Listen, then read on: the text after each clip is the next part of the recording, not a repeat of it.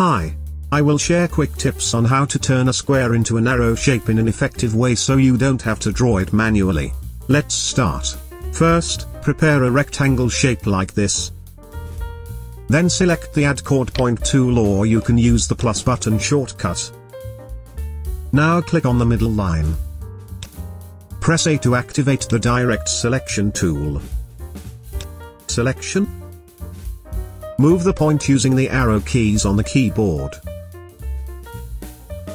Otherwise, if you want to delete this point, use Delete Anchor Point tool. Good luck. Okay.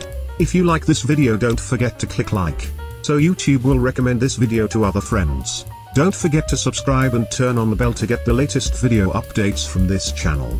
Thank you.